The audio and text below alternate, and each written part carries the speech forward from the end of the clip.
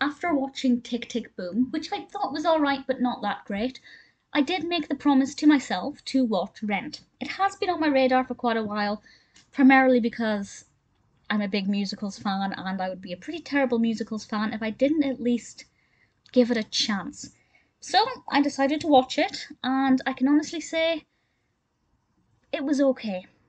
I know I'm going to get a lot of people jumping down my throat and saying that I should think it's the best thing ever, and certainly I think it does some really good work, but honestly, for me, it's not my kind of music in a musical. I wasn't really engaged with any of the characters. It was just a little bit too dark for my preference as well, which again, that's the narrative, that's the theme, that works well, and they did that well. But I don't really like dark musicals, with the exception of Les Mis, because Les Mis is Life Goals. And I guess Sweeney Todd, if you could call that dark. Of course it's dark, but it's not depressing. This one, I won't go into too much about what it's about because I don't want to spoil too much. But this was, it's a rock musical with music lyrics and the book as well by Jonathan Larson.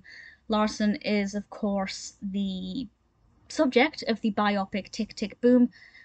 And, you know, part of me when I was watching Tick Tick Boom, I think I mentioned this in my review, I thought, I wonder if I'd seen Rent and kind of knew his background and kind of what he went on to create and the tragic backstory behind it, maybe I would have appreciated Tick Tick Boom more. But actually, having watched Tick Tick Boom first, it gave me a really good basis for Rent, so I knew where that came from, and again, the kind of tragic backstory surrounding the creator's life and work.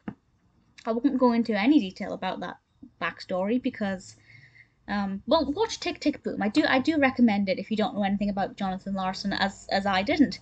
But this is obviously a film version of his production Rent, and it's about the Bohemians in the East Village of New York City struggling with life, love, and AIDS, and the impact they have on America.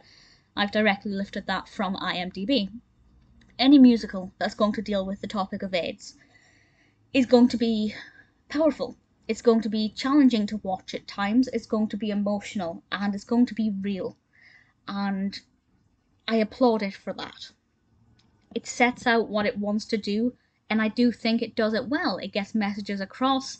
There are moments of triumph when people come together and you get that sense of unity and people working together and fighting for the cause and various other causes as a collective rather than as an individual, and it works really well. So the narrative, I think, is well told. It's just not my style of story. For example, if this wasn't a musical, I don't think it would appeal to me at all. It's just not my kind of narrative. But having said that, the music itself I was really kind of disappointed by. It was all very samey, everything sounded very similar. There were one or two songs in this at one point that I thought stood out quite well. Unfortunately, I can't remember the name of them. But you know, they were all right. None of the songs were badly sung.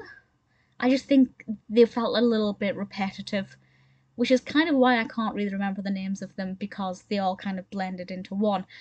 There was one song though that I really liked. It's the opening track, and I did know the name of this one. But it's the opening track in the film, you'll know exactly which one I mean. It's very interestingly staged, and I can kind of see how this would be staged in the West End or on Broadway. There are certain scenes in this that I would like to see how they do on stage, so that did make me kind of curious to see it, but for the most part, I just didn't really enjoy it. I didn't detest watching it, I wasn't bored, but I wasn't emotionally invested in any of the characters. Some of the songs moved me a little bit, but I wasn't like enamored of the soundtrack or the score at all. In terms of the characters, wasn't really bothered by them. Idina Menzel being in it, pretty cool. I can see the appeal. If it's your kind of thing and that's what you like, then I think you'll enjoy it because it's done it well. It's set out with a certain motive, and I think it carried that across well. The choreography is pretty decent. As I said, the soundtrack for me is very samey. But the music is of good quality. It's just repetitively good quality, which sounds like a really good thing. You know what I mean, hopefully. Rent did not impress me as much as I perhaps had been told it would. It's actually lower rated on IMDb than I expected. It's only got 6.9 out of 10, which, yes, is an incredible rating. That is a very respectable rating for IMDb. But I was expecting it to have like 8 point something, because it just seems that everybody who mentions it absolutely adores it. Not me. I don't think it's a bad film, but I certainly don't understand the appeal. It was released in 2005. Were it released today, would it have been done differently? I don't think so. I think it would have kind of still been staged in the same way, choreographed in the same way, directed by Chris Columbus, and the screenplay version is by Stephen Chbosky. It's not bad. I won't be watching it again, but if I ever get the chance to see it on stage, I probably wouldn't pay to see it, but if I ever get the opportunity to review it, or somebody offers me a spare ticket, which is not likely, yeah, maybe I'll give it a go on stage, but I probably won't watch the film again.